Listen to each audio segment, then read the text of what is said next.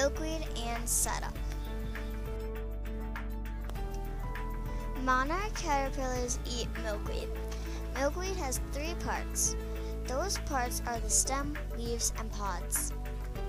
Monarch caterpillars eat milkweed for the poison, so predators don't eat them. Milkweed really helps the caterpillars live and not to starve. I really think milkweed is a perfect fit for the caterpillars. In winter, milkweed is very poor.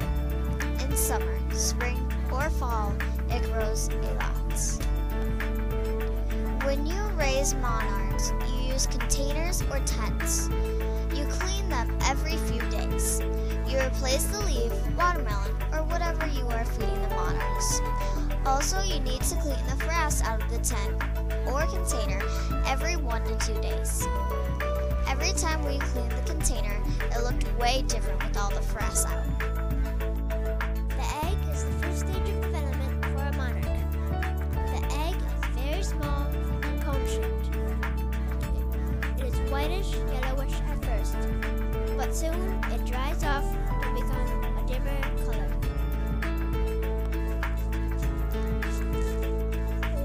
The egg will hatch in about 10 days.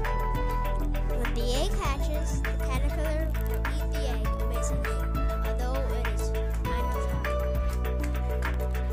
The caterpillar eats the egg that is full of vitamins. After it eats the egg, it starts working on the milkweed, so soon it will become a chrysalis. When the caterpillars come out of their eggshell, they're at least 1 millimeter. Isn't that cool? But very small. Its first meal is its own eggshell. After that, the caterpillar will only eat milkweed until it is a pupa.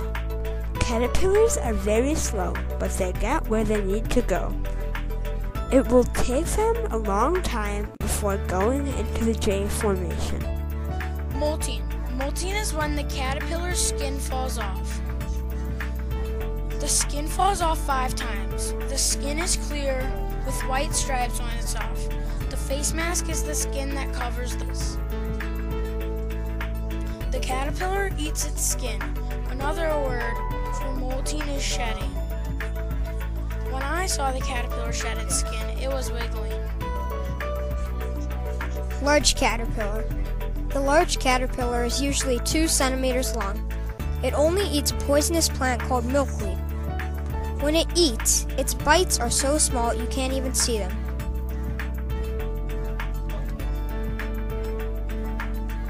When the caterpillar moves, it pushes its front part of its body forward. The lower part of its body pushes forward too. The frass is the caterpillar's poop. You have to clean it out twice a day.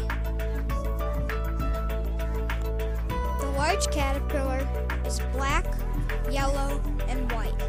But when it is first born, its head is black and its body looks green.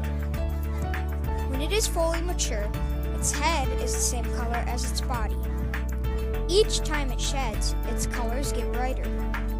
The caterpillar has some fake feet and some real feet. The fake feet are called prolegs. When the caterpillar gets bigger, white spots appear on its prolegs. Each time it sheds, its antennae get longer. Those are some facts about the large caterpillar. Finding a spot.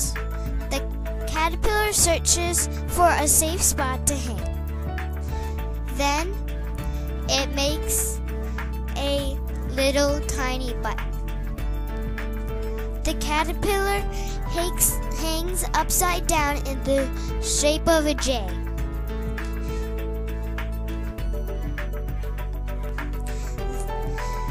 Next, a chrysalis hardens around the caterpillar.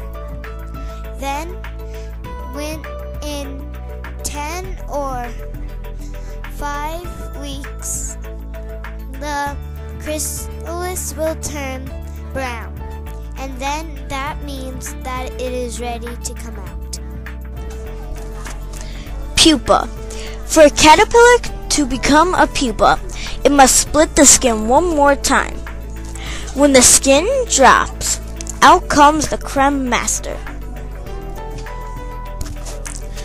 The caterpillar does a wiggle dance to get the creme master stuck in the button. It's so funny. The outside hardens into a chrysalis, which is actually clear. It looks green, but it's just the pupa inside it. Emergence. The butterfly pushes itself out of the chrysalis and its wings are wet and weak. Its body is full of liquid and the monarch hangs from the empty chrysalis and slowly flaps its wings to help them dry. Monarch butterflies. Monarch butterflies are orange, black, and have white dots. They have bright colors so they warn predators that they are poisonous. Their antennae are for balancing and smelling. Their proboscis straightens to reach into a flower and curls up when it's not in use. The way you can tell a boy from a girl is a male monarch has a dot on each of its lower back wings, and a female monarch has no dots at all. The patterns of a monarch are that they all have white dots on the outside of their wings. They also are a lighter color orange close to the middle of their body.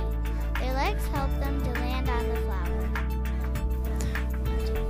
When we were observing the butterflies, we watched them eat. They use their proboscis to eat their food. They eat watermelon, cantaloupe, and nectar. I was amazed when watching them eat their food. They really ate a lot. They are amazing, spectacular, and interesting winged creatures. When we took care of the butterflies, we did some research on them. Over winter, they slept on branches and trunks of trees. Raising them inside, they started sleeping in the late afternoon. I wish I could see these creatures sleep. Mrs. Fink said hers line up in the tent.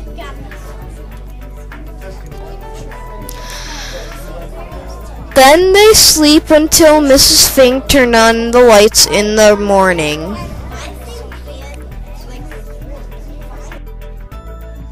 Tagging. What is on a tag? On a tag is the little number that you put on the butterfly. The tag does not hurt the butterfly at all. Why do we tag? We tag so if someone finds our butterfly, they can put it on the web so we know our butterfly made it. Where does the tag get placed? The tag gets placed on the bottom wing on the disco cell. When we were tagging our butterfly, our teacher held its two wings together. Release. The temperature was good to release the butterflies. We had a parade before we released the butterflies. We went through all the classrooms with musical instruments and illustrations of the butterflies that we had made. They were decorated with orange and black ribbon. After that, we took the butterfly tents out and into the garden. Some students got to hold the butterflies when we released them. Everyone was cheering and waving goodbye. The life cycle books. This is what I thought about the life cycle books. The life cycle books are fun. I included the monarch egg, caterpillar, pupa, butterfly, milkweed, and migration. We had to draw pictures too. It helped me find out more about them. Without it, I wouldn't have known as much about monarchs. It was an amazing experience. For the egg, I included the size, what it looks like, and the color. For the caterpillar, I included the exact same thing, except I needed to add the J. I included different things for different topics. I learned that a pupa and a chrysalis aren't the same thing. I also learned that a caterpillar molts 4 times. That's what I thought about the life cycle. Journals. In our journals, we record what we observed about the caterpillars. Some stuff I saw was pretty cool. Then we would measure the caterpillars. They got bigger and bigger. The caterpillars looked like bumblebees. We would draw what we saw in our journals. looking through the microscope. When I looked at the skin and face mask, I was in shock from how cool it was. The face mask looked very hollow and kind of scary. It looked brown and black stripes. Skin of a monarch looks rough and very cool. Their skin looks brown and black striped too. Empty chrysalises looked very open and cool, but very small, clear and bumpy, with many lines. The butterfly wing looked like it was sewn. It looked bumpy and scratchy. Another thing that I looked at on the butterfly wing was all the scales. The monarchs migrate because they need a warm place. Monarchs of the east of the Rockies go to Mexico. Monarchs of the west of the Rockies go to California. We know that the monarchs travel 3,000 miles. We think they gain weight because they glide. We aren't sure how they find. Conservation. People are clearing the roosting trees in California so people can live on the coast. Others are cutting down trees in Mexico, which will affect the monarch population. They are cutting down the trees for lumber. It destroys roosting trees, which opens canopies to rain and snow, so the monarchs will get too cold and die. Some of the places where the monarchs stay in the winter are now protected. Loss of milkweed. When you spray crops around milkweed, the spray will kill the milkweed. So agriculture, which means farming, is killing off the milkweed. There is not much milkweed in Mexico because they cut it down. Also, when you clear your land, people use that land to put more stuff there, like more houses. These things all cause the loss of milk.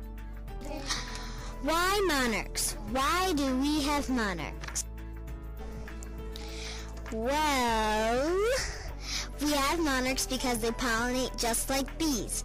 Monarchs are also a critical part of the energy chain. We love monarchs, so we should treat them well. They are beautiful, so do not cut down their trees or milkweed. Save the monarchs!